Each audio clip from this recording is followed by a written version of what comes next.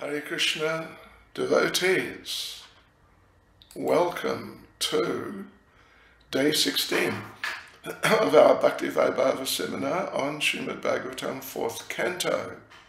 And we're just beginning chapter 8 today.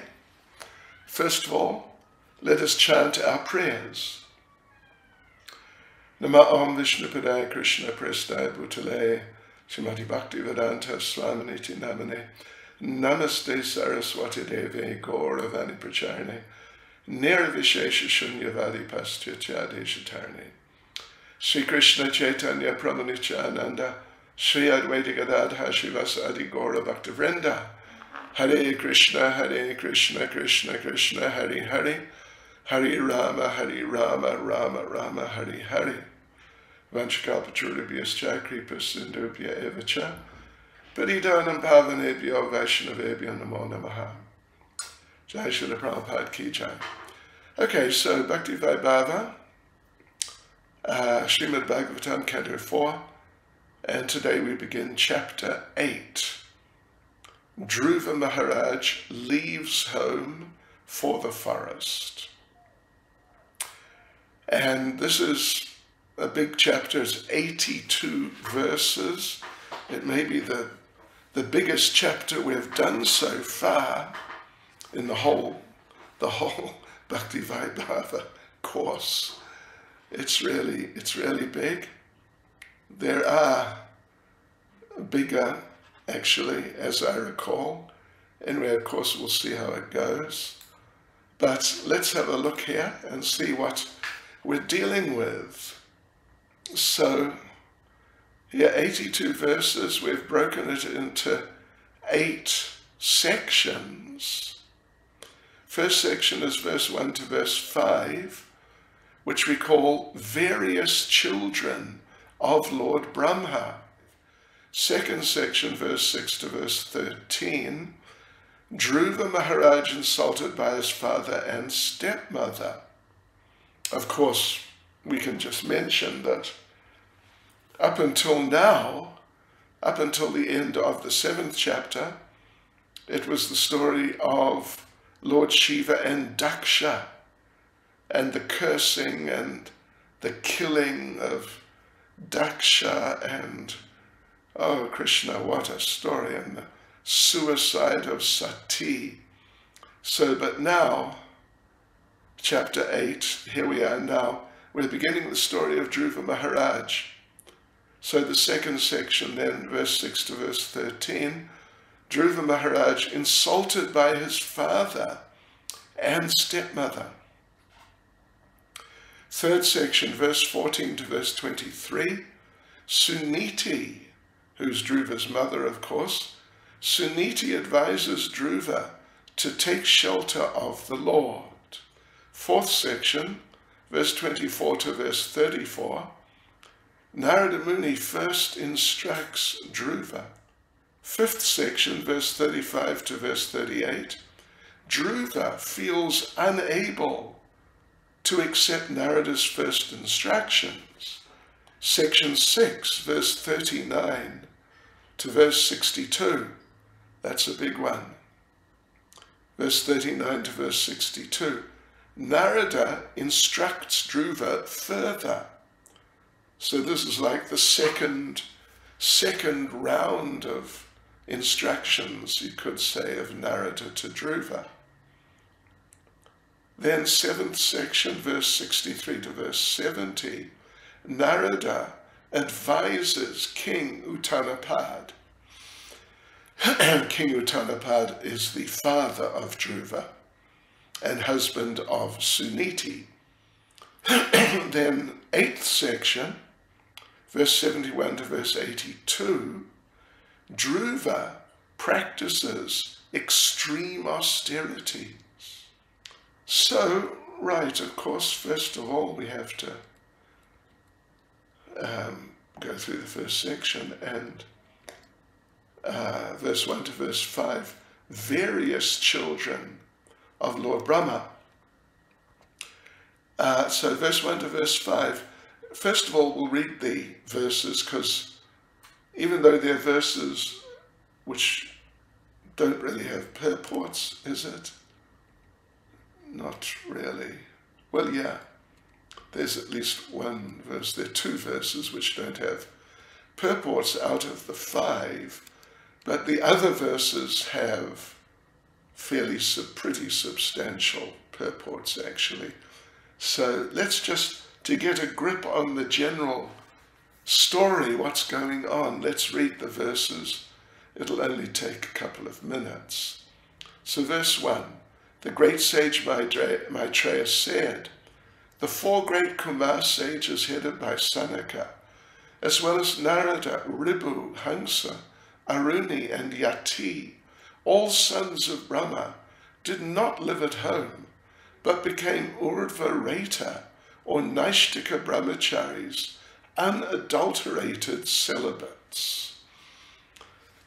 Basically like lifelong brahmacharis. Verse 2, another son of Lord Brahma was irreligion, whose wife's name was falsity. From their combination were born 2 demons, named Damba, or bluffing, and Maya, or cheating. These 2 demons were taken by a demon named Niriti, who had no children.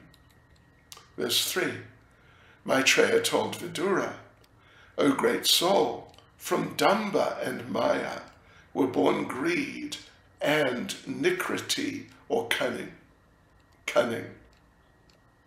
From their combination came children named Krodha, anger, and Himsa, envy. And from their combination were born Kali and his sister Durukti, harsh speech. 4, O greatest of all good men, by the combination of Kali and harsh speech were born children named Mrityu, death, and Biti, fear. From the combination of Mrityu and Biti came children named Yatana, excessive pain, and Niraya, hell. And verse 5, my dear Vidura, I've summarily explained the causes of devastation. One who hears this description 3 times attains piety and washes the sinful contamination from his soul. Right, okay, so let's go through in detail with the purports. Verse 1. The great sage Maitreya said, the 4 great Kumar sages headed by Sanaka, as well as Narada, Ribu, Hansa, Aruni, and Yati, all sons of Brahma, did not live at home, but became Urdhva-reta, or Naishtika brahmacharis, unadulterated celibates. So let's have a look at the purport here. So first point Prabhupada makes is that the system of brahmacharya, which of course we're all familiar with in Prabhupada's ISKCON, it has been current, it's been in existence since the time of Brahma, since the beginning of the universe. So it's certainly not some sort of new invention at all. And basically the idea is that a section of the population of men would not marry. Their semen would lift to the brain instead of being just dispelled through sex life. So the semen would go up instead of down and out, would go up to the brain. So therefore they're called Urdhva-retasa, those who lift up. And Prabhupada makes very interesting and very important point. I mean, I'm sure some of today's people who are just into, well, illicit sex life as like their main focus in life, they would think that this is, you know, strange or something very unusual. Being careful about one's semen. Anyway, Prabhupada says here semen's very important. And if it can go to the brain rather than just going out through sex life, then that semen can do wonderful things. The memory becomes better and life expectancy becomes greater. It helps yogis do austerities and be steady, fixed and focused. And like this, go to the spiritual world.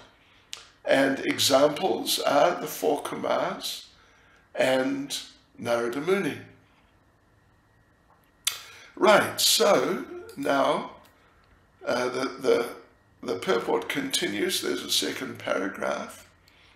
In it, there's, Prabhupada refers to a significant phrase from the verse. It's the third line of the verse. Significant phrase, Naite grihan hyavasan. They didn't live at home. Naiti grihan. They didn't live at home. Yeah, so griha, Prabhupada explains, griha means home and also means wife. And in fact, you can take it that home means wife, not just a house. It doesn't just mean a room or a house. Home means a place where you live with your wife. Yes. So the fact that these personalities did not leave at home means they didn't accept a wife. So there was no question of their discharging semen. So the semen went up to the brain and sort of fertilized the brain and strengthened the brain and the functionings of intelligence like that. So semen is meant to be discharged when you have a wife, and there's the intention to beget children, of course. Otherwise, there's no injunction for discharging semen. Means there is no discharging of semen, or there should not be. And these principles are followed from the beginning of creation. So anyway, this section, as we said, it's about other children of Brahma. The names, some of the names we read already in the verse. But the thing is, so far in the Bhagavatam, we've been reading about descendants of Brahma from Manu's daughter, Prasuti, means Sati, and the story of Daksha's Yajna. So Maitreya is now going to explain about these other sons of Brahma. Prabhupada concludes the purport by saying, out of the many sons of Brahma, the brahmachari sons headed by Sanaka and Narada did not marry at all, and therefore there's no question of narrating the history of their descendants, because they had none. So now, so those were basically good sons, Naishtika brahmacharis. But now, in verse 2, we're going from verse 2 for a few verses, we're going to hear about other sons of Lord Brahma who were not good sons. They were basically bad sons, really. At best, they caused tremendous destruction and chaos. And for that matter, they continue to. So another son, this is verse 2, another son of Brahma was irreligion, Adharma, whose wife's name was falsity. Sanskrit term is mrisha. From their combination were born two demons named Damba, or bluffing, and Maya, or cheating. These two demons were taken by a demon named Niriti, who had no children. So in other words, Damba and Maya, bluffing and cheating, their brother and sister. They're brother and sister. But they married. They married. So in the purport, Srila Prabhupada discusses all of this, that Adharma, irreligion, son of Brahma, married his sister, Mrisha, falsity. And this, Prabhupada says, this is the beginning of sex life between brother and sister.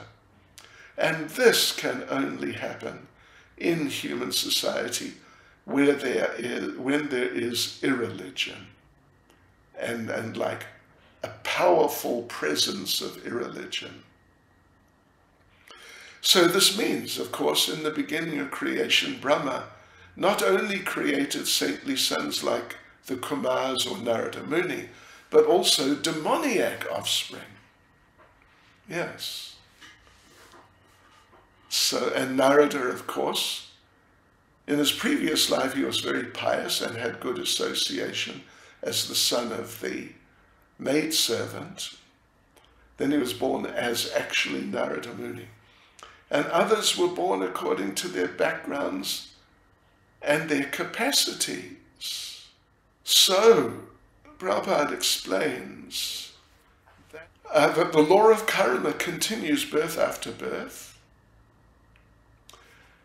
And when there's a new creation, the same karma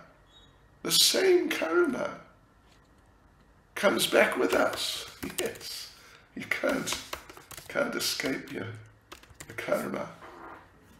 Prabhupada concludes the purport by saying, they're born in different capacities according to karma, even though their father is originally Brahma, who is the exalted qualitative incarnation of the Supreme Personality of Godhead. So even though Brahma, he's the head of our sampradaya, he's a really glorious person, great transcendental personality ultimately. But somehow or other, according to their karma, he gave birth to these demoniac children. Right, let's go on to verse 3. 3 and 4 have no purports, but we'll see it's the same idea of these demoniac people giving birth to other demoniac people, boys and girls who then marry each other, brothers and sisters, and produce more children who are demons and who marry each other. Verse 3, Maitreya told Vidura, O great soul, from Damba and Maya were born greed and nikriti, or cunning. From their combination, brother and sister, greed and cunning, from their combination came children named Krodha, anger, and Himsa, envy. So, yes, anger and envy are the children, boy and girl, of greed and cunning. Then they married, anger and envy married, brother and sister, and from their combination were born Kali and his sister Durukti, harsh speech. Okay, and verse 4, so there's no purport there, now verse 4. O greatest of all good men, by the combination of Kali and harsh speech, brother and sister, married, were born children named Mrityu, death, and Biti, fear. From their combination, so death and fear, brother and sister, biological brother and sister, married. And then from their combination came yatana, excessive pain, and niraya, hell. So in other words, this whole sequence, the whole sequence ends up in hell. Right. So, okay, so let's go on. 4 doesn't have a purport. Let's go on to 5, which does. My dear Vidura, I have summarily explained the causes of devastation. One who hears this description 3 times attains piety and washes the sinful contamination from his soul. So it just means read these couple, 2 or 3 verses. 3 times, and you'll become pious and free from sinful contamination. So creation, into the purport, creation takes place on the basis of goodness, whereas devastation takes place on the basis of irreligion. That's how it works. So here it's said, Prabhupada points out, here it's stated that the cause of devastation is adharma, irreligion. That's the cause of devastation. So the descendants of irreligion and falsity were bluffing and cheating. Then, so brother and sister, bluffing and cheating. Then their children were greed and cunning. So greed and cunning, brother and sister, their children were anger and envy. And their brother and sister, their children, the children of anger and envy, are quarrel and harsh speech. And then quarrel and harsh speech, brother and sister, their children are death and fear. And their brother and sister, death and fear. So their children are severe pain and hell. So these are all signs of devastation. So we should understand that where there's falsity, where there's bluffing, where there's cheating, where there's greed, cunning, anger, envy, quarreling, harsh speech, this means that this is extremely inauspicious. These are all signs of devastation. Yeah. In other words, it's not, they're not compatible with Krishna consciousness unless there's some very extreme and unusual circumstances. Otherwise, they're not compatible with Krishna consciousness. They will cause distraction if we try to include them in Krishna consciousness, except for some extraordinary circumstances. Yeah. So a pious person, Prabhupada says, will feel hatred for them if he hears about them. That's amazing. Just hearing about them, a pious person will think, no, we don't like them, this is terrible. And if a pious person feels like that, Prabhupada says this will cause advancement in a life of piety. Right. And in this context, piety means cleansing of the heart. Becoming free from these things, becoming free from lust, anger, greed, etc., like that. Right, so Lord Chaitanya recommended we must cleanse the mirror of the mind. Then advancement on the path of liberation can begin. So we should learn to despise these causes of devastation, beginning with irreligion and cheating. Despise, if you understand despise, well, it just means like extremely intense hate. It's intense, really intense. And Prabhupada says, then we will advance in a life of piety.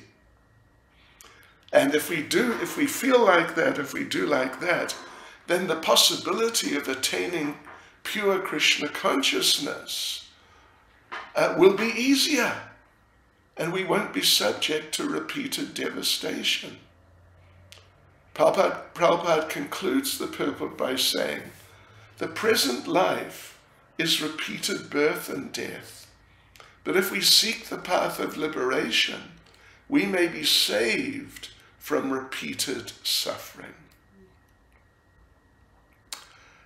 Okay, devotees, let's go on to the next section. Section 2, Dhruva Maharaj, insulted by his father and stepmother. So it's from verse 6 to verse 13. And yeah, we have to read the verses first to get an idea of what the flow of the story is. Verse 6, Maitreya continued, O best of the Kuru dynasty, I shall now describe before you the descendants of Swayambhuva Manu, who was born of a part of a plenary expansion of the Supreme Personality of Godhead. Verse 7, Swayambhuva Manu had two sons by his wife, Shatarupa, and the names of the sons were Uttanapad and Priyavrata, because both of them were descendants of a plenary expansion of Vasudeva, the Supreme Personality of Godhead. They were very competent to rule the universe, to maintain and protect the citizens. Verse 8, King Uttanapad had two queens named Suniti and Suruchi. Suruchi was much more dear to the king. Suniti, who had a son named Dhruva, was not his favorite. That was verse 8. So verse 9. Once upon a time, King Uttanapad was patting the son of Suruchi, Uttama, placing him on his lap. Dhruva Maharaj, so little children. Dhruva Maharaj was also trying to get on the king's lap, but the king did not very much welcome him. 10. While the child, Dhruva Maharaj, was trying to get on the lap of his father, Suruchi, his stepmother, became very envious of the child, and with great pride she began to speak so as to be heard by the king himself. Verse 11. King Suruchi told Dhruva Maharaj, My dear child, you do not deserve to sit on the throne or on the lap of the king. Surely you're also the son of the king, but because you did not take birth from my womb, you are not qualified to sit on your father's lap. Okay, that's heavy, isn't it?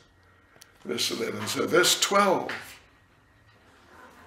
My dear child, you are unaware that you were born not of my womb, but of another woman. Therefore you should know that your attempt is doomed to failure. You are trying to fulfill a desire which is impossible to fulfill. Verse 13. If you at all desire to rise to the throne of the king, then you have to undergo severe austerities. First of all, you must satisfy the Supreme Personality of Godhead, Narayan, and then, when you're favored by him because of such worship, you shall have to take your next birth from my womb. Hare Krishna. What? Isn't this just incredible? What an attitude. Pride, arrogance. Okay. All right, so let's go back and go through the verses and purports. It's section 2, Dhruva Maharaj insulted by his father and stepmother, from verse 6 to verse 13. Verse 6, Maitreya continued, O best of the Kuru dynasty, I shall now describe before you the descendants of Swayambhuva Manu, who was born of a plenary portion of a plenary, who was born of a part of a plenary expansion of the Supreme Personality of Godhead. So Prabhupada makes the point that Brahma, of course, is a very powerful expansion of the Lord. He's a jiva, but he's especially empowered. So therefore he's considered a plenary expansion of the Lord. And Prabhupada explains that sometimes there's no suitable jiva to become Brahma, so the Lord takes that post. So therefore Swayambhuva Manu was his son, Lord Brahma's son. Maitreya will now explain about the descendants of Swayambhuva Manu, all of whom are famous for piety. But before describing the pious descendants, Maitreya has talked of the impious ones. But that was those other verses, what was it, 2, 3, and 4? Yeah. So Srila Prabhupada concludes the purport by saying, purposely, therefore, he is next relating the history of the life of Dhruva Maharaj, the most pious king within this universe. Okay, verse 7. Swayambhuva Manu had 2 sons by his wife Shatarupa, and the names of the sons were Uttanapad and Priyavrata. Uttanapad and Priyavrata, right, yeah. Uttanapad is the father of Dhruva. Because both of them were descendants of the plenary expansion of Vasudeva, the Supreme Personality of Godhead, they were very competent to rule the universe, to maintain and protect the citizens. So there's a very short purport here, I'll just read it. It is said that these 2 kings, Uttanapad and Priyavrata, were specifically empowered by the Supreme Personality of Godhead, unlike the great Rishabha, who was the Supreme Personality of Godhead himself. Not just empowered. So verse 8, King Uttanapad had 2 queens named Suniti and Suruchi. Suniti, of course, is the mother of Dhruva. Suruchi was much more dear to the king. Suniti, who had a son named Dhruva, was not his favorite. So the thing is, Maitreya wants to talk of the pious activities of the kings. Srimad Bhagavatam is what they call a Mahapurana. One of the great Puranas, actually it's by far the greatest. And one of the characteristics of a Mahapurana, like Srimad Bhagavatam, is that it has narrations about different important kings, generally who were devotees. So anyway, Priyavrata was the first son of Swayambhuva Manu, Uttanapad was the second. But Maitreya immediately starts talking about Dhruva before he talks about Priyavrata or Uttanapad. He immediately talks of Dhruva, Prabhupada says, because Dhruva's activities are very attractive for devotees. So from his activities, Dhruva's activities, we can learn how to detach ourselves from material possessions and how to enhance our devotional service by severe austerities and penances. By hearing about Dhruva, we can enhance our faith in the Lord and contact the Lord. Thus we can be elevated to the transcendental platform of devotional service. So Srila Prabhupada concludes the purport by saying, the example of Dhruva Maharaj's austerities will immediately generate a feeling of devotional service in the hearts of the hearers. And I must say, it's, wow, the story of Dhruva, it is amazing. Verse 9, once upon a time, King Uttanapad was patting the son of Suruchi, Uttama, placing him on his lap. Dhruva Maharaj was also trying to get on the king's lap, but the king did not very much welcome him. So verse 10, while the child, Dhruva Maharaj, was trying to get on the lap of his father, Suruchi, his stepmother, became very envious of the child, and with great pride she began to speak so as to be heard by the king himself. So nasty. Dhruva's 5. It would be another thing if he's a young man, but he's 5 years old. Of course, he's not an ordinary child, but I think we can all understand that ordinary children, aged 5, are very, very sensitive.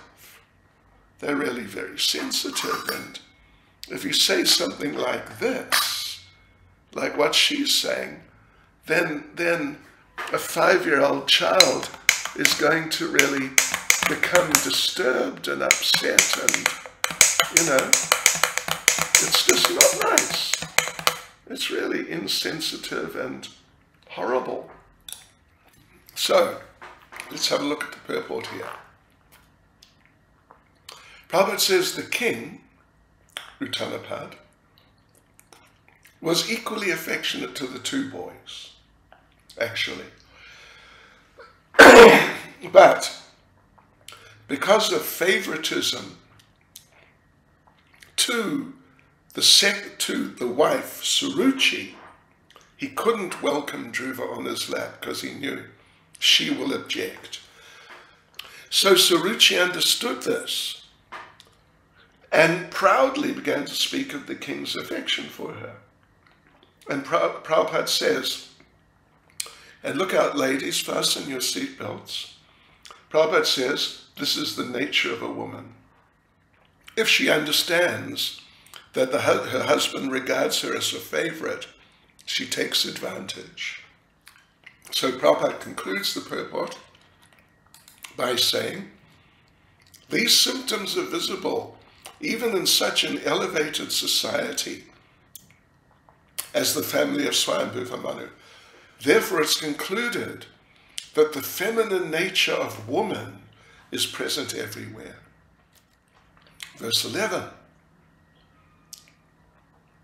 Queen Suruchi told Dhruva Maharaj, my dear child, you do not deserve to sit on the throne or on the lap of the king. Surely you're also the son of the king, but because you did not take your birth from my womb, you're not qualified to sit on your father's lap. So what pride? It's really arrogance. It's terrible. So Prabhupada explains that in her pride she told Dhruva that the qualification for sitting on the lap of the king is not just to be the son of the king, but rather you have to be born from her womb, otherwise you're not qualified. In other words, she, Suruchi, she is so qualified. So she's saying he's like an illegitimate son. An illegitimate son. Verse 12. My dear child, you're unaware that you were born not of my womb, but of another woman.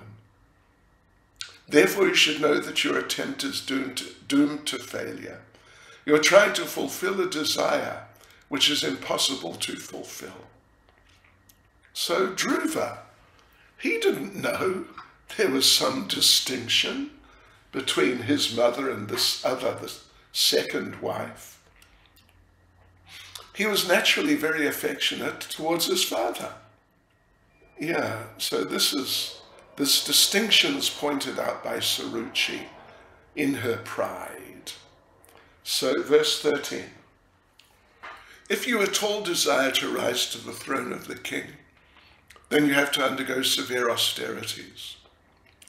First of all, you must satisfy the Supreme Personality of Godhead, Narayan. And then when you're favored by him because of such worship, you shall have to take your next birth from my womb. So Prabhupada gives very short purport, very to the point. Suruchi was so envious of Dhruva Maharaj that she indirectly asked him to change his body. According to her, first of all he had to die, then take his next birth in her womb, and only then would it be possible for Dhruva Maharaj to ascend the throne of his father. Incredible.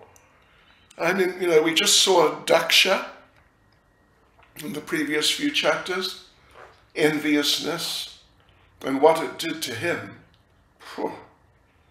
So Suruchi, she's really bad, really envious, kind of following in the footsteps of Daksha, you could say. So next section, 3, verse 14 to verse 23. Suniti advises Dhruva, Suniti, his actual mother, advises Dhruva to take shelter of the Lord. Yeah, okay, we're going to have to read through all these verses, of course, and then come back. Verse 14, the sage Maitreya continued, my dear Vidura, as a snake, when struck by a stick, breathes very heavily, Dhruva Maharaj, having been struck by the strong words of his stepmother, began to breathe very heavily because of great anger. When he saw that his father was silent and did not protest, he immediately left the palace and went to his mother.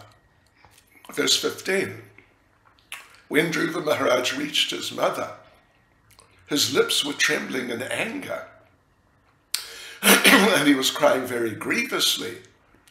Queen Suniti immediately lifted her son onto her lap, while the palace residents who'd heard all the harsh words of Suruchi related everything in detail. Thus Suniti also became greatly aggrieved. Verse 16. This incident was unbearable to Suniti's patience. She began to burn as if in a forest fire, and in her grief she became just like a burnt leaf, and so lamented. As she remembered the words of her co-wife, her bright, lotus-like face filled with tears, and thus she spoke. 17. She also was breathing very heavily, and she did not know the factual remedy for the painful situation. Not finding any remedy, she said to her son, my dear son, don't wish for anything inauspicious for others. Wow, that's good, isn't it? That's really good. Don't think about taking revenge. Anyone who inflicts pains upon others suffers himself from that pain. Suniti said, my dear boy, whatever's been spoken by Suruchi is so, because the king, your father, does not consider me his wife, or even his maid servant. He feels ashamed to accept me. Therefore, it's a fact that you have taken birth from the womb of an unfortunate woman, and by being fed from her breast, you have grown up. verse 19. My dear boy, whatever's been spoken by Suruchi, your stepmother, although very harsh to hear, is factual. Therefore, if you desire at all to sit on the same throne as your stepbrother Uttama, then give up your envious attitude and immediately try to execute the instructions of your stepmother.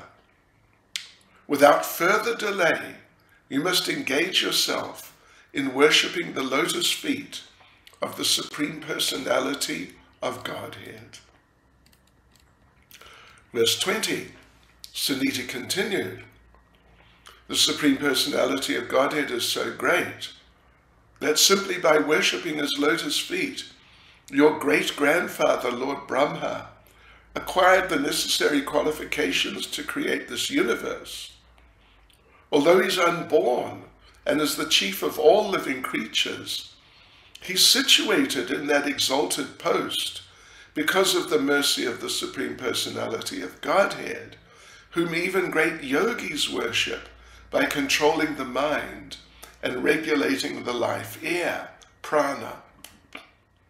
Verse 21, Suniti informed her son, your grandfather, Swayambhuva Manu, executed great sacrifices with distribution of charity, and thereby, with unflinching faith and devotion, he worshipped and satisfied the Supreme Personality of Godhead. By acting in that way, he achieved the greatest success in material happiness, and afterwards achieved liberation, which is impossible to obtain by worshipping the demigods. 22. My dear boy, you should also take shelter of the Supreme Personality of Godhead, who's very kind to his devotees. Persons seeking liberation from the cycle of birth and death always take shelter of the lotus feet of the Lord in devotional service. Becoming purified by executing your allotted occupation, just situate the Supreme Personality of Godhead in your heart, and without deviating for a moment, engage always in his service. 23. My dear Dhruva, as far as I'm concerned, I do not find anyone who can mitigate your distress but the Supreme Personality of Godhead, whose eyes are like lotus petals. Many demigods, such as Lord Brahma, seek the pleasure of the goddess of fortune, but the goddess of fortune herself, with a lotus flower in her hand, is always ready to render service to the Supreme Lord. Right, so let's go through with the purports, and we'll see how far we get. I don't expect, well, anyway, let's just say we'll see how far we get. So, it's section 3, Suniti advises Dhruva to take shelter of the Lord from verse 14 to verse 23.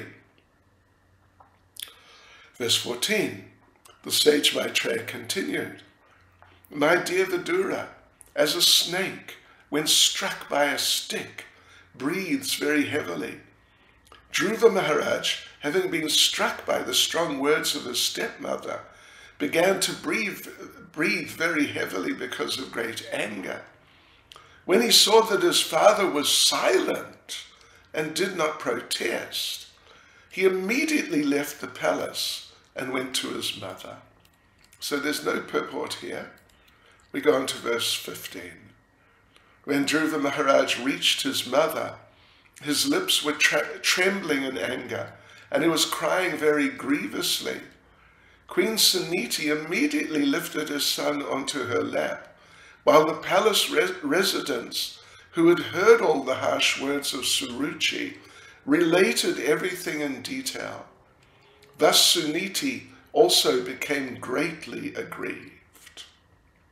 16. So there's no purport to 15 either. Now we go on to verse 16. This incident was unbearable to Suniti's patience. She began to burn as if in a forest fire, and in her grief she became just like a burnt leaf, and so lamented. As she remembered the words of her co-wife, her bright, lotus-like face filled with tears, and thus she spoke. So there's very short purport here. I'll just read the purport. When a man is aggrieved, Prabhupada means a person. When a man is aggrieved, he feels exactly like a burnt leaf in a forest fire. Suniti's position was like that. Although her face was as beautiful as a lotus flower, it dried up because of that burning fire caused by the harsh words of her co-wife. Right, so on we go to verse 17. She also was breathing very heavily and did not know the factual remedy for the painful situation. Not finding any remedy, she said to her son, "My dear son, don't wish for anything inauspicious for others. Anyone who inflicts pains upon others suffers himself from that pain." That is excellent advice, isn't it? That is just really, that's just very important advice for all of us. Because it happens, maybe to everyone, maybe not everyone, but it happens to a lot of people, that they get mistreated by someone, even by someone who they really didn't expect to mistreat them. But that person mistreats them. And the mind can then do all sorts of things. How to get revenge, like that. But she's saying, no, don't wish for anything inauspicious for others. Anyone who inflicts pains upon others suffers himself from that pain. So there's no purport here. Verse 18, which also has no purport. My dear boy, whatever's been spoken by Suruchi is so, because the king, your father, does not consider me his wife or even his maidservant. He feels ashamed to accept me. Therefore, it's a fact that you have taken birth from the womb of an unfortunate woman, and by being fed from her breast, you've grown up. So again, I said no purport, but we go on to 19, which has a purport. My dear boy, whatever has been spoken by Suruchi, your stepmother, although very harsh to hear, is factual. Therefore, if you desire at all to sit on the same throne as your stepbrother Uttama, then give up your envious attitude. She can see he's got an envious attitude.